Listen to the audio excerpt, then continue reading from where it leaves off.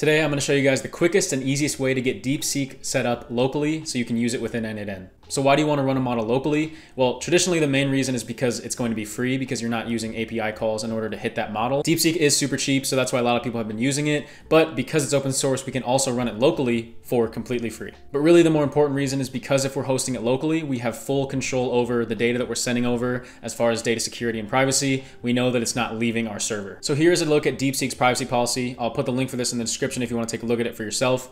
But they basically tell us that they are collecting information. And if we scroll down to the bottom, we can see that they're storing it in secure servers located in the People's Republic of China.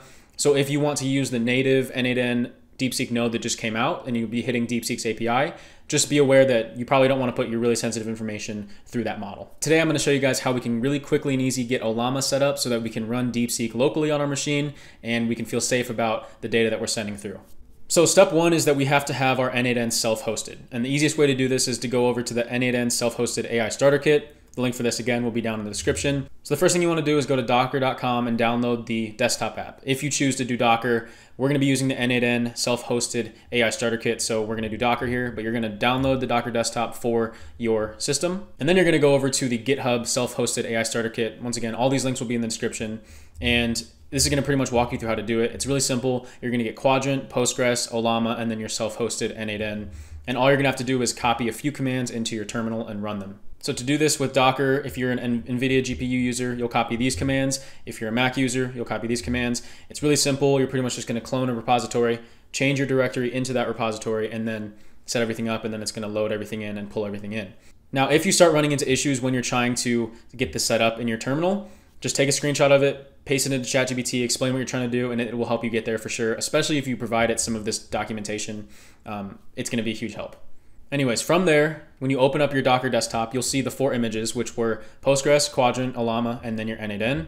All you need to do from there is hop into your containers and we can see what's going on. Just keep in mind that when you want to access your local host of n8n, you're going to have to make sure that this is on, that the container is running. Otherwise, it just won't work. Anyways, now the fun stuff. We've set up our account. We're in our locally hosted n8n. And now all we need to do is create an AI agent. And then if we click on chat model, we'll be able to look at these locally hosted AI models. First thing I wanted to point out is with the new update of 1.77, you've got the DeepSeek chat model, which is the native integration now where we can create a new credential, connect an API key from DeepSeek's API. And once again, this is not going to be the locally hosted one. This is the one where we're actually hitting DeepSeek's API. And then in this update, we also got an open router chat model, which is going to help us connect to a ton of different models if we want to. Previously, we had to go into OpenAI's model and change the base URL to get into open router, but now n8n's pushed out an actual native node for it. So that's super helpful. Once again, this one is not going to be locally hosted though.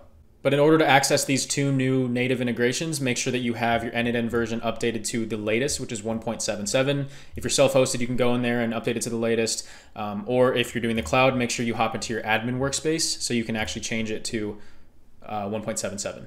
Hey guys, just wanted to say real quick, if you're new to n8n and you're looking for a community of people that are also learning n8n and AI automation, go ahead and check out my free school community. The link for that will be down in the description. I've got great YouTube resources in here. Every video I make, the template will be put in here for free. We've also got the ultimate n8n starter kit, which will be a great resource for you, like I said, if you're new to n8n and you're looking for some guidance. And then if you're looking to take your skills with n8n a little bit farther and you'd like a more hands-on approach, please feel free to check out my paid community. The link for that will also be down in the description. We've got a great community of people that are very dedicated to learning n8n, always sharing resources and different challenges that they're approaching, as well as a great classroom section with different deep dive topics. Then we've got a calendar section with 5 live calls per week, 3 tech supports, 1 Q&A, and 1 networking session to make sure that you're building connections, looking for collaboration opportunities, and also making sure you're always getting your questions answered so you can get unstuck in your workflows. If this kind of stuff interests you, please check the communities out with the links in the description. But anyways, let's get back to the video. Okay, now to access locally hosted models, we're going to add an Ollama chat model. And if we click into here, it's going to be set up already. Because we ran that self-hosted starter kit,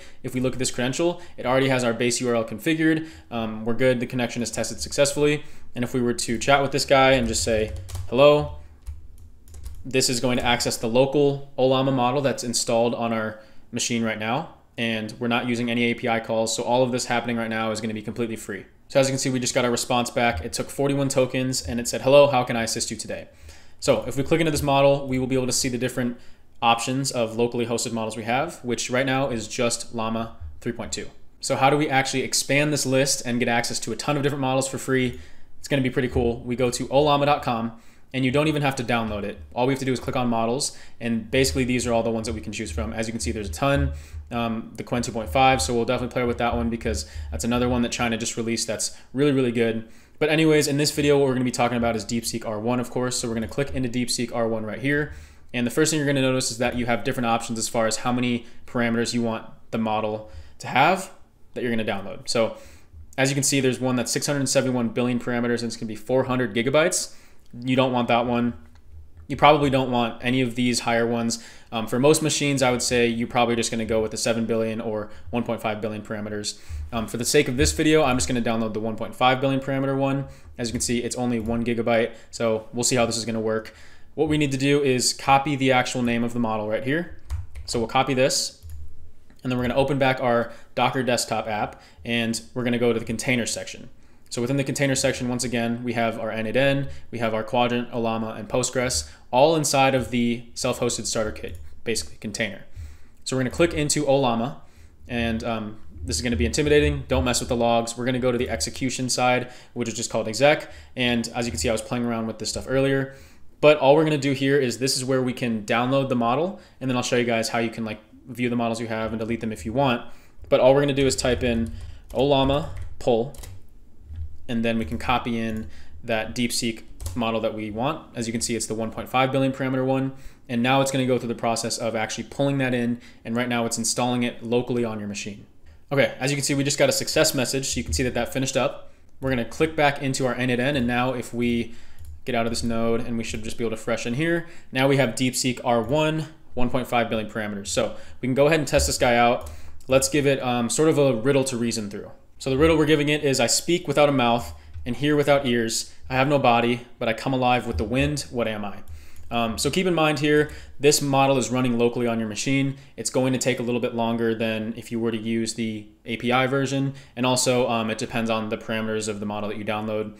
But just keep in mind that it may take a little longer. That actually didn't take too long. But let's see. So because it's a reasoning model, it's going to break down what it thought through. So let me just expand this up a little bit. So it thought, okay, I need to figure out what this person is referring to in their riddle. I speak without a mouth, blah, blah, blah. Let's break it down. So they go through the steps that they took to actually get to it. And they said here, the answer is fire. It can be heard through smoke from burning objects and has a whisper-like quality. Additionally, wind contributes to fires at night, especially in powerless conditions. Therefore, the riddle's element points towards fire being the correct interpretation. And honestly, what I did is I asked ChatGPT for a riddle, and they gave me this riddle and said the answer was echo, so I don't really know which model is right. But anyways, if we come to the consensus that R1 here was wrong, at least we can see the steps that it took and maybe give it some points for showing your work, like in high school math. But now you have an understanding of how to get a different model into your Ollama environment. You can go ahead and do the exact same thing with like Mistral, for example. You would copy this Mistral code into your Docker desktop, and you would basically just say Ollama pull Mistral. But now what happens if you want to see what models you have besides looking in n8n? You could go to Ollama list, and you could go ahead and see now we have DeepSeek and Llama. And if we wanted to get rid of one, let's say we want to get rid of DeepSeek, we can say Ollama RM for remove, and then we would just type in DeepSeek-R1 1.5b. And so there we go, deleted DeepSeek. And now if we went back to Ollama list, we can see that we only have the Llama node. And if we come back into here, we would see that we now only have this Ollama local model in here, and we had just deleted the DeepSeek node. So that's how you can play around with them. And if you want to get rid of them, you can do that super easily without really having to get into your terminal and run anything. You can pretty much do that all within your Ollama container in the Docker desktop.